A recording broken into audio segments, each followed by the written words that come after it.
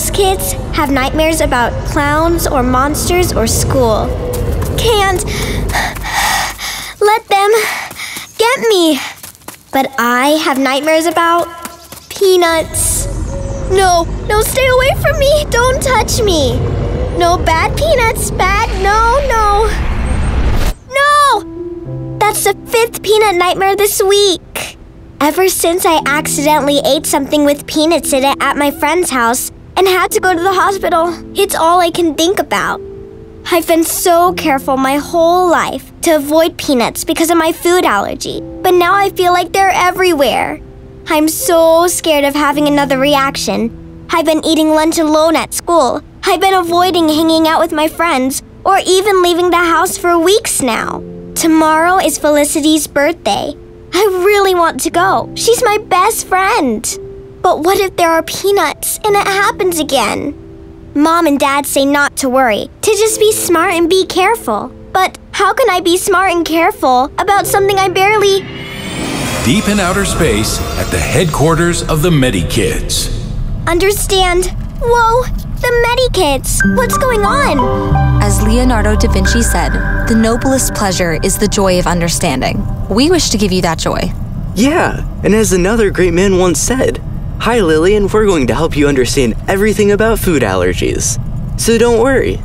P.S. I gastro am that great man." Let us begin with the basics.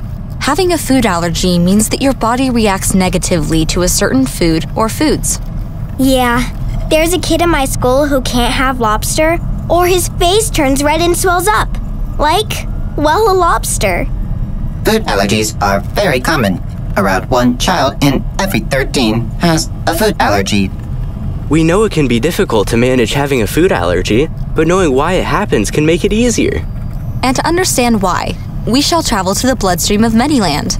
Mediland, of course! I've been meaning to go there. Psst, Abacus, what's Mediland? The celestial body designated Mediland is a planet that looks and works just like the human body. In the bloodstream.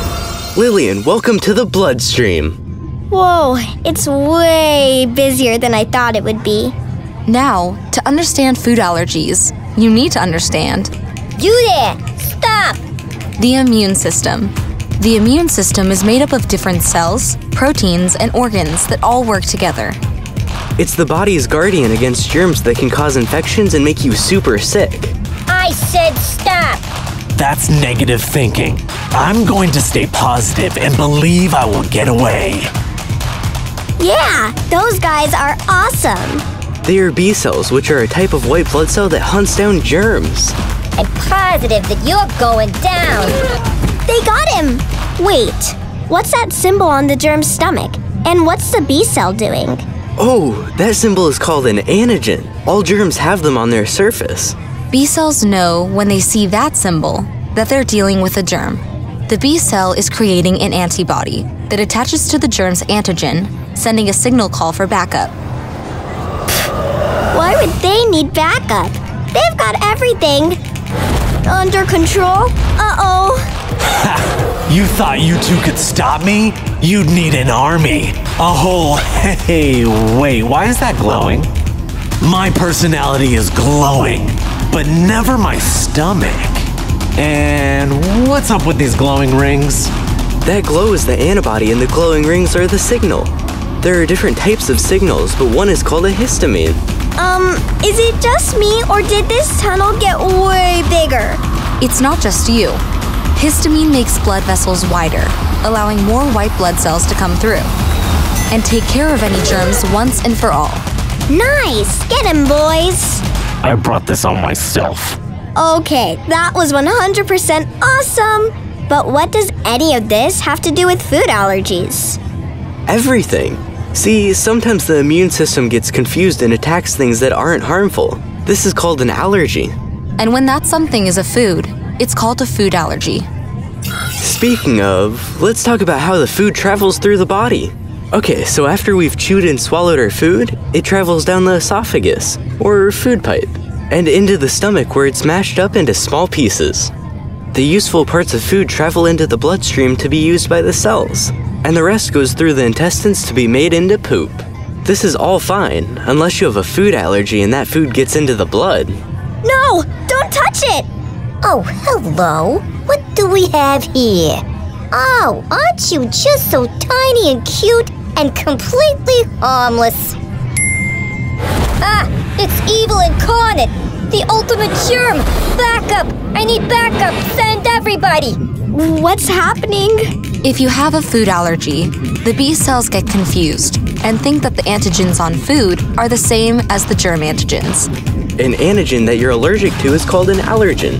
The B cells fire antibodies at the food and call for backup. And then histamine and other signals make the blood vessels wider and more white blood cells rush in. This is called an allergic reaction. You have an allergic reaction every time you eat anything with peanuts. Well, an allergic reaction seems a lot like a war in my body. So those signals we talked about, like histamine, they cause the symptoms of an allergic reaction. Symptoms? Like what? Symptoms of a mild allergic reaction include tingly lips and tongue, feeling sick, stomach pain, runny nose and watering eyes, and an itchy rash on your skin called hives. In a severe allergic reaction called anaphylaxis, the symptoms can make you feel very sick. Histamine lets the fluids leak out of your blood vessels, which can make you feel dizzy and might even make you pass out. It also causes the muscles in your airway to tighten, making it difficult to breathe. Speaking of things getting tight, I think it's time we get out of here. I'm with you. Initiate teleporter. Initiating teleporter now. Phew, that was not fun. I can't believe that's what happens in my body. It's pretty intense, alright? That's why if you think you have a food allergy, it's important to visit your doctor. Your doctor will ask lots of questions about you and the symptoms you've been having.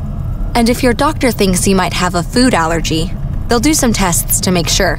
It's been a long time, but I think I remember the doctor testing my blood. That's right. A blood test can check if your immune system cells are making antibodies against different foods. Another test, called a skin prick test, is when a tiny amount of different foods is placed on the surface of your skin, either on your back or arm. If the food makes your skin red and itchy, it means you are probably allergic to it.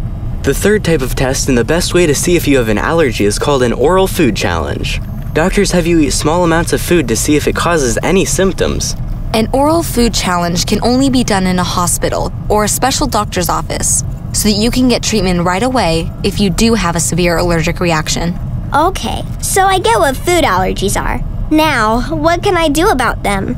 Unfortunately, there is currently no cure for food allergies, but there are lots of things you can do to help manage them. The best way to avoid allergic reactions is to avoid eating the food that you're allergic to. In your case, peanuts. Oh, I already avoid peanuts like the plague. For me, they basically are the plague. But it's hard. It seems like peanuts are in everything. You're right, peanuts are used in lots of foods you might not even think about, like cookies, crackers, cakes, stir fries, and even salads. And here are some good tips to follow to avoid them. Number 1, know what is safe for you to eat. You and your family can learn some new recipes and how to prepare your favorite meals without using the food that you're allergic to. Number 2, if you're eating food from a packet, always check the label for allergens. Number 3, if you're eating out, ask if there are any allergens in your meal. Number 4, if someone else is making your food, they need to make sure they wash their hands after touching other foods, and also wash any surfaces the food might touch. Those are great tips, and I'm always super careful. But what happens if I eat some peanuts by accident? Last time, I went from my friend's slumber party to the hospital. Accidents are bound to happen, and an allergic reaction can be super scary. That is why it's important to know exactly what to do, so you can recover from it quickly. That is why you need an emergency plan. The plan is something your doctor will help you come up with, so you know exactly what to do. You should carry a copy on you at all times, and give a copy to your teachers and any other adults that are taking care of you, so they're ready to help if you need it. Now, if you do have an allergic reaction, there are medicines you can take. Antihistamines are medicines that treat mild allergic reactions. Antihistamines come in tablets and liquids. They work by stopping histamine. I I thought I heard the alarm, but now I don't hear anything. Me neither. Oh well, let's go back to patrolling the bloodstream and having witty banter. Severe allergic reactions, or anaphylaxis, need a stronger medicine called epinephrine. Epinephrine works by quickly stopping the fluid from leaking out of your blood vessels. It also relaxes the muscles in your airways, so you can breathe easily. Anaphylaxis is an emergency, and you should take your epinephrine right away. Epinephrine comes in an auto-injector, which you use to inject the medicine into your thigh. Your doctor will show you, and the adults who look after you, exactly how to use it. If you're having a severe allergic reaction, you should lie down and stay lying down until you feel better. If you feel like you might be sick, lie on your back.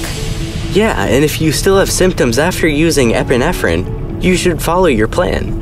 You might need to take another dose of epinephrine or go to the emergency room for more treatment. Note, you should keep it.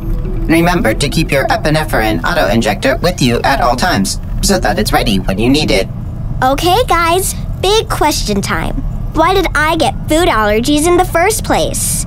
Ooh, good question. But I don't have a good answer. See, no one really knows why some people have food allergies and some don't. Having asthma or eczema also increases your chance of having a food allergy. But please know it's not because of anything you or anyone else did or didn't do. What's cool is that doctors and scientists are working hard to find new ways to treat food allergies all the time. That is cool, but it doesn't change the fact that having a food allergy is really tough.